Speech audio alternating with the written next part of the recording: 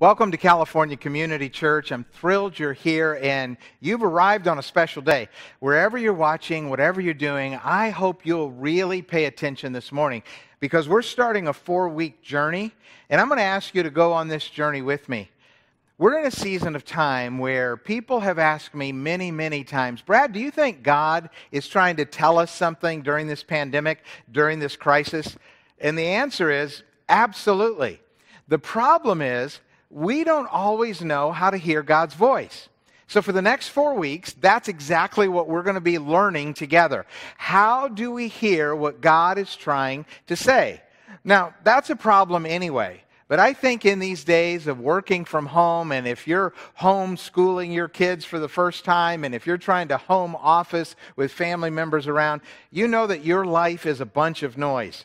And in the middle of the clamor, and in the middle of the cries, and in the middle of phone calls and text and emails, and then you add to that your personal anxiety and stress, and the noises that just repeat and rerun in your head, and the fears that occupy your heart, how do you hear the voice of God in that? And if God's not shouting, can you hear Him at all? Here's some questions we're going to be taking on. First of all, the basic one. Does God even speak to me? And how does God speak to me? And will I know if God has spoken to me? And what am I supposed to do if or when He does? During this journey together, we're going to answer these questions and many more. Let me tell you what we're going to focus on. This is our focus. We will focus our attention on learning to get better at hearing God's promptings and to get bolder at doing exactly what He says to do. Now, if you're familiar with my teaching, you know what I try to do at the end is give you a bottom line, like sum it all up in a sentence or two. But today, I want to give you the bottom line right at the top. Here it is. It's important to hear the voice of God if we want our life to be led by God. Now, let's say that together. It's important to hear the voice of God if we want our life to be led by God. Now, if we want our life to be led by God, we probably need to have a pretty good idea what's been leading our life up till now. So what's leading your life today? Just imagine that we were on a Zoom call. And right now, online, we're having close to 1,000 people, something like that, watching and participating in our experience every Sunday at Cal Church. If we had all of your faces on a big computer screen, and if you had to get really honest with yourself, and each of you go one at a time and say, this is what's leading my life. This is what drives me. This is kind of my operating system. What would you say? For some of you, I think, if you were honest, you would say that other people's expectations is what drives your life. You look back over your life and you kind of see that pattern. Maybe you weren't necessarily athletic as a kid and you endured endless involvement in various sports leagues, not because you wanted to, but because your parents expected you to. Or maybe you didn't particularly care for science and math, but you ended up majoring in pre-med because that's what your mother expected you to. Maybe who you married, what house you bought, what neighborhood you chose to live in. I mean, on and on. If you look back over your life at every crossroads, did you make your decision? Were you driven along by, is the operating principle that led you the expectations of other people? Here's another one. Some people are driven by and led by a deep-seated competitive need to acquire and to climb. What drives you is the push to have the biggest house, the latest car, the coolest TV, the smartest kids, the most fashionable clothes, the most impressive vacations, all because there's something in you that drives you to climb and acquire, and it's more. That's your operating system. Like, look at your life. What leads you today? Some are on what I would call the kind of autopilot approach. Like, let's just have the same day tomorrow that we had today. In other words, your personality style and what gives you the greatest comfort and how you make decisions is where's the least amount of risk, the least amount of change. So if I can keep normal, if I can keep things the same today as I had yesterday, and I can keep them pretty close to the same tomorrow, that's how I make my decisions, right in this space. And then there's the to-do list kind of people. You have your to-do list? What's hilarious for me as a counselor is to find a to-do list person married to someone who doesn't keep a list. I mean, I've heard that's hilarious. Your life is led by the things that you have on your list. I get up in the morning, I know the first thing I'm going to do. I know 10 things I need to get done, and that drives you and leads you every day. A really close cousin to the to-do list kind of person is the person who is led by the clock. Or we could have even said the calendar. It's like you're governed by, what am I supposed to accomplish by noon, by next Tuesday, by the time I'm 35, by the time I retire? Like you have an end date and you have goals attached to that. I mean, I could go on, but do any of these approaches sound familiar? I mean, this is the basic question. What leads your life today? So for the next 4 weeks, I'm going to ask you to consider allowing your life to be led by something different. I want you to think about the possibility that God, speaking to you, could become the leader of your life, and by His promptings or His whispers or His guidance, you live your life every day. I'm going to tell you a story today about a man who had his life completely changed in this regard. He'd lived his life one way his whole life. He loved doing it his way. He dogmatically did it his way. He had a firm perspective on what he thought was right and how he thought things should be done, and that drove him. And then one day, very unexpectedly and very suddenly, his life changed. You see, this man had been a zealot, and he was very anti-Christian. As a matter of fact, he saw it as his personal responsibility to find Christians, to arrest, persecute, and sometimes even kill Christians in an effort to stamp out Christianity. This was in the first century. Christianity was just new and fledgling, and this zealot was an ardent enemy of Christ and Christians. And then I want you to see what happened. Look at his story. Meanwhile, Paul was still breathing out murderous threats against the Lord's disciples. He went to the high priest and asked him for letters to the synagogues in Damascus, so that if he found any there who belonged to the way, and that's what Christians were called then, the way, whether men or women, he might take them as prisoners to Jerusalem. As he neared Damascus on his journey, suddenly a light from heaven flashed around him. He fell to the ground, and he heard a voice say to him, "Saul, Saul, why do you persecute me?" Now stop right there. A minute ago, he was named Paul. In this reference, he's called Saul, and I'll tell you why. Going into this experience, he was Saul. He comes out a new man, and God gave him a new name, and from that point forward, he was known as Paul. But at this moment, when he's traveling, he hears this voice, "Saul, why do you persecute me?" And Saul said, "Who are you, Lord?" "And I'm Jesus," he heard, "whom you're persecuting. Now get up, go into the city, and you'll be told what you must do." The men traveling with Saul stood there speechless. They heard the sound, but they didn't see anyone. Saul got up from the ground, but when he opened his eyes, he could not see anything. So they led him by the hand into Damascus. For 3 days he was blind. He did not eat or drink anything. In Damascus, there was a disciple named Ananias. The Lord called to him in a vision, "Ananias?" "Yes, Lord," he answered. The Lord told him, "You go to the house of Judas on Straight Street and ask for a man from Tarsus named Saul, for he is praying." In a vision, he's seen a man named Ananias come and place hands on him to restore his sight. "Lord," Ananias answered, "I've heard many reports about this man and all the harm he's done to your saints in Jerusalem, and he's come here with authority from the chief priests to arrest all who call on your name." But the Lord said to Ananias, "Go. This man is my chosen instrument to carry my name before the Gentiles and their kings and before the people of Israel. I will show him how much he must suffer for my name." Then Ananias went to the house and entered it. Placing his hands on Saul, he said, "Brother Saul, the Lord, Jesus, who appeared to you on the road as you were coming here, has sent me so that you may see again and be filled with the Holy Spirit." Immediately, something like scales fell from Saul's eyes, and he could see again. He got up and was baptized, and after taking some food, he regained his strength. this passage contains a treasure trove of information as it relates to the skill of learning to listen to the voice of God in our lives. So based on the story we just read, I want to pull out several ideas and principles. Those of you who are watching online, you can see that next to the chat box down at the bottom on a toolbar, there's a little section that says notes, and you can click on that and you can follow along on the notes. You can even print them. Here's the first point.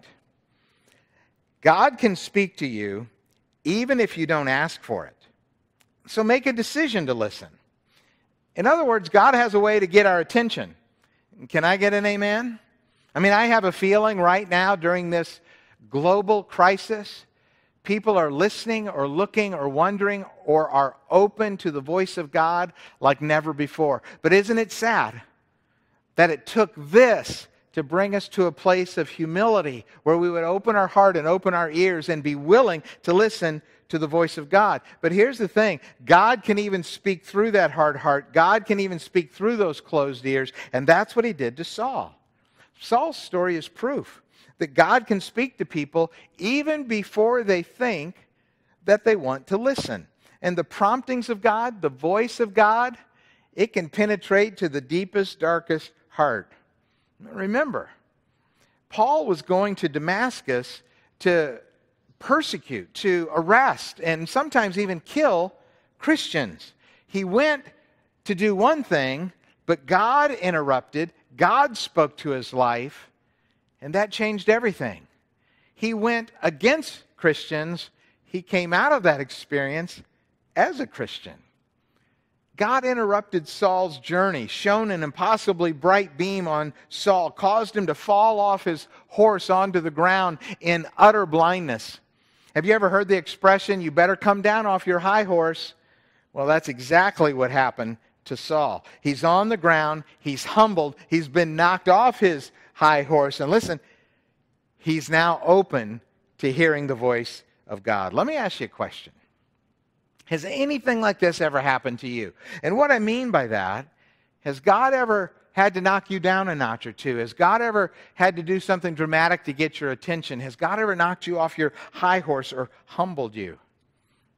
Maybe it wasn't as dramatically as Paul, but you were humbled. God had your attention, and he began to change the direction of your life. I do think this pandemic, not caused by God, but I think it's used by God to speak to us. That's why we're learning to listen to him. Looking back, can you remember a time, can you identify a time in your heart, in your life, where you're battling back and forth with a decision? Part of you is like, I know the right thing to do, but part of you was like, but this is what I want to do. Maybe it was a habit that you were trying to break, wanting to break, but part of you wanted to keep one foot in. Maybe it was like selfishness, but something was tugging at your heart toward generosity. Looking back on it, can you understand? That was likely the prompting, the whisper, the voice of God. My encouragement to you today is don't force God to use dramatic ways to get your attention. Choose to open your ears and open your heart to heaven. Willingly listen to what God has to say to you. If you've never surrendered your life to him, this could be your day. You bend your knee before him. You bow your heart humbly before him. And you allow his will and his way to become yours. And you follow him. Then you tell Jesus, from the deepest part of who you are, that you're ready to hear from him and obey what he asks. Let's keep going. Number 2, obeying God has a ripple effect. Set the ripple in motion. This is the second key that we can take away from Saul's experience with God that day.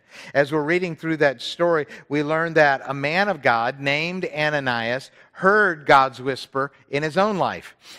Ananias only had a decision to make about obeying God because Saul, or Paul, had first obeyed God and gone into a certain city, to a certain street, to a certain house, and that set up the need for Ananias to obey. Saul obeyed, And the ripple effect was Ananias needed to obey.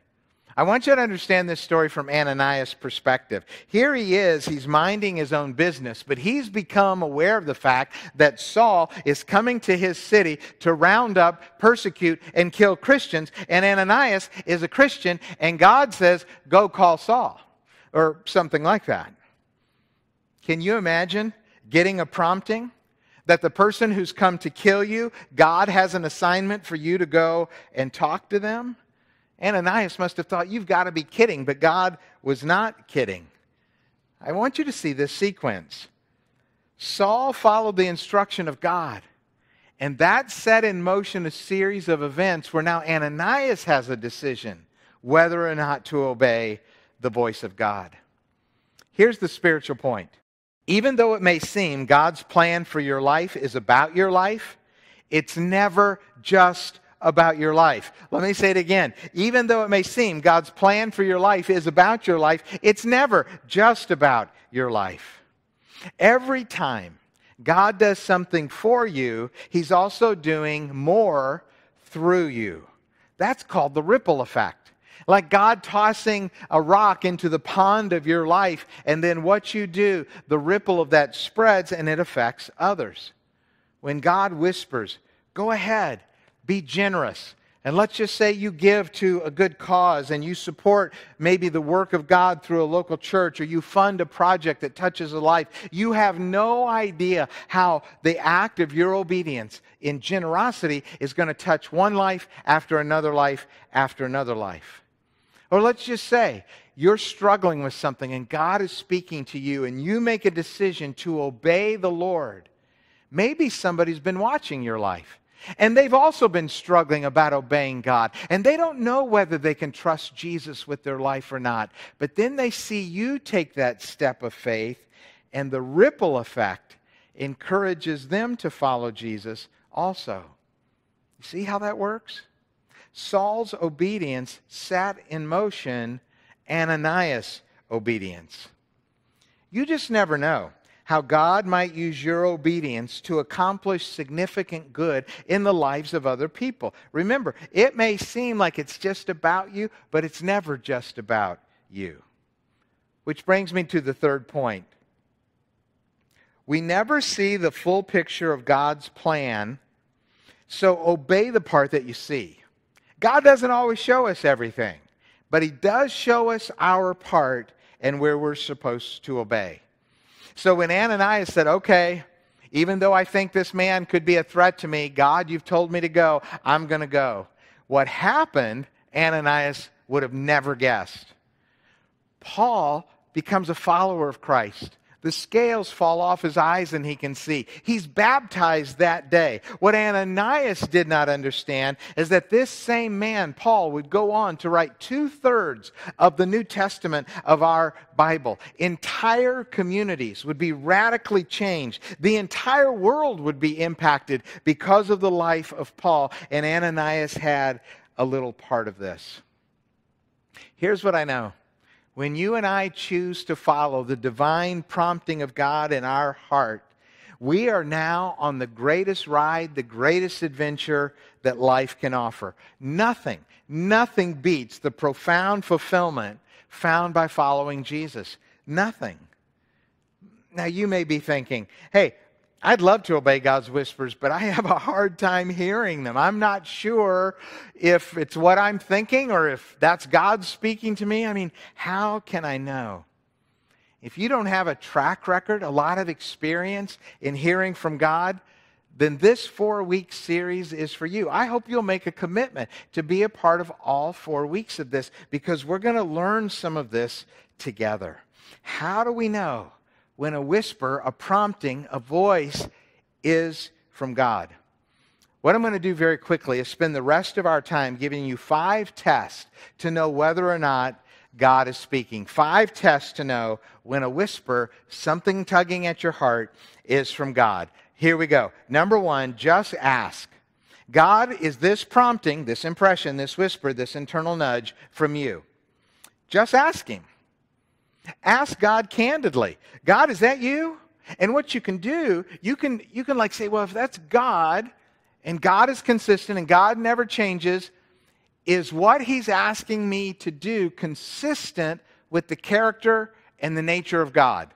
God never changes. He's always the same, yesterday, today, and forever. So if it's from God, it's going to resemble the character of God. Does that make sense? And so we just ask, God, is this from you? And the way we can ask that is, God, does this look like you? Is this consistent with who I know you to be? Number two, does this whisper line up with the Bible? We are blessed because we have the ancient Jewish scriptures. We call that the Old Testament. We have the ancient Christian scriptures. We call that the New Testament. And they both teach us how God behaves in different situations. Further, we have eyewitness accounts of how Jesus acted, reacted, what He taught, what He said, what He did, what He didn't do, how He lived. And Jesus showed us what God is like. So, if you think you're hearing from heaven, you want to begin pouring through the pages of the ancient scriptures. You might even ask, is what I think I should do something that Jesus Himself would do? It's that old question, WWJD, what would Jesus do? And we find that from the Bible. So does it line up with Scripture and what it teaches us about God and Jesus? Number three, is this whisper wise? In the ancient Jewish scriptures, we have a whole book of ancient Jewish literature called the wisdom literature, and one of those sections is called the Proverbs. And the Proverbs teaches us a lot about what wisdom is like. I want you to look at this. Proverbs says, wise people love knowledge. Wise people practice gentle speech. Wise people live blamelessly. Wise people follow a straight path. And then wise people do what is right and just and fair. How's that for a filter? How's that for a grid? I mean, we just walk through those. Well, is this gentle? Is this blameless? Is this straight? Is this just? Is this fair? For instance, if you say, I think God is instructing me to cheat on my spouse, or I think God wants me to fudge on my expense report, or erupt in anger at my boss, or ignore injustice when I see it. All we have to do is read through the Proverbs and ask ourselves the question, is this wise? Because God would never ask you to do any of those things because they're unwise, and God will only ask you to do what is wise. Look at number 4. Does this whisper align with who I am? In other words, does this input, this prompting, this thought that we have seem to correlate to who God made you to be? Let me give you an example.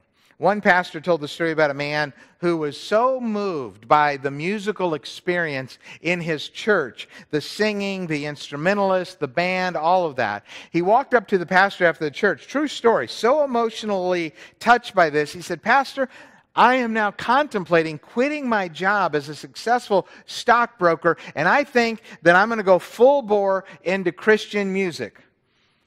The man said, "I really, really feel like that's what God wants me to do. Pastor, what do you think I should do?" Here's how the pastor responded. He said, "I waited until he finished his determined explanation of his new career, and then I threw a few softball questions his way. Like, do you have any musical training, I asked. And after some hemming and hawing, he said, no. Well, what about any experience singing or songwriting? I mean, was there ever a time in your youth you were drawn toward the arts or part of a band or musical in any way? Again, he said, no. The pastor said, do you even sing in the shower? And again, the man said, no. The pastor said, I looked at that stockbroker and I said, I'm not trying to burst any God-ordained bubbles here, but is it possible that you were simply moved in your heart by a very beautiful and powerful song, and maybe God just wants you to reflect on that wonderful experience and not really upend your whole career to pursue something you have no wiring for, affinity for, or experience in? I often caution people from running headlong into things that they get very passionate about, but it doesn't fit who God made them to be at all. You see, like Paul in our story First, he was Saul. What do we know about Saul? He was a zealot. He was passionate. He was knowledgeable. He was scholarly. And he was bound and determined to do what he believed was right. But that was all against the things of God. And when he turned, guess what he still was?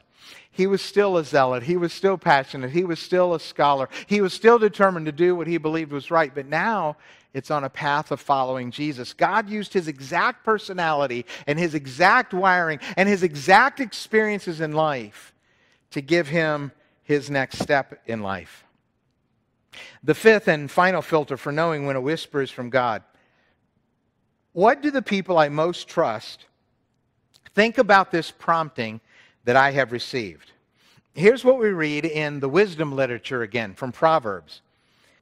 Where there is no counsel, the people fall, but in the multitude of counselors, there's safety.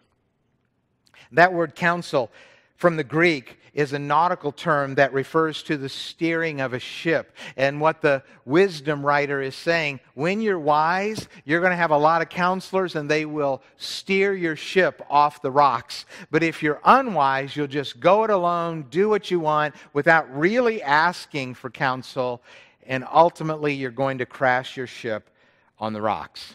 Now, I want to offer a few words of suggestion regarding how to choose good counselors when you're seeking advice.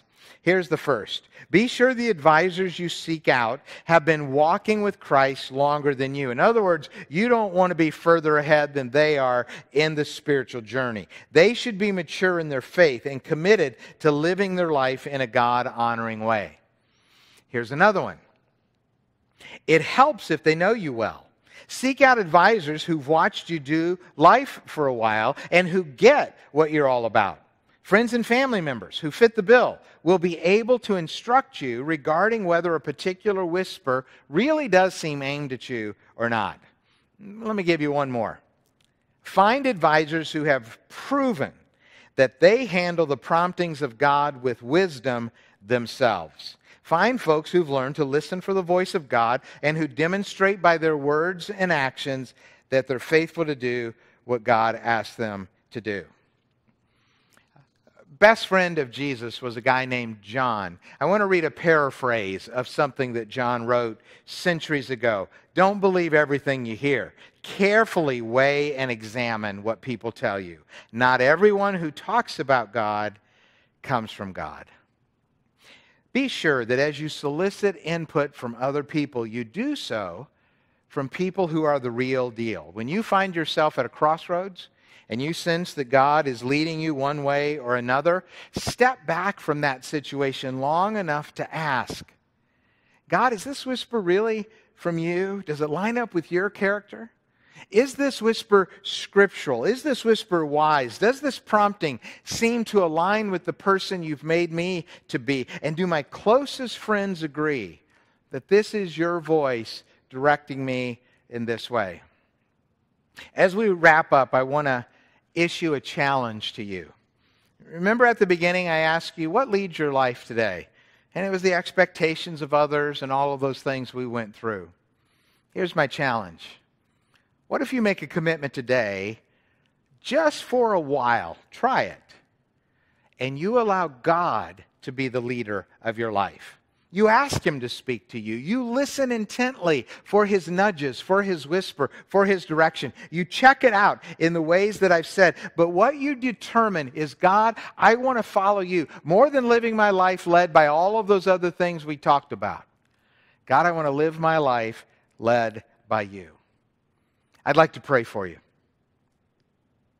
Heavenly Father, thank you for being a God who spoke, not just in Bible times like in the ancient world, but thank you for being a God who is still speaking to us today.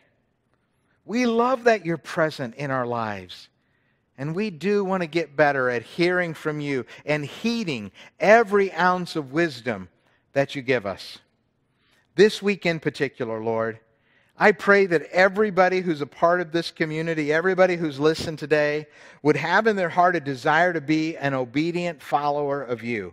Men and women and kids who this week say, I'm going to prize hearing from heaven above any other goal this whole week. Father, I pray for you to speak to them. I pray that they'll have ears to hear and hearts that are open.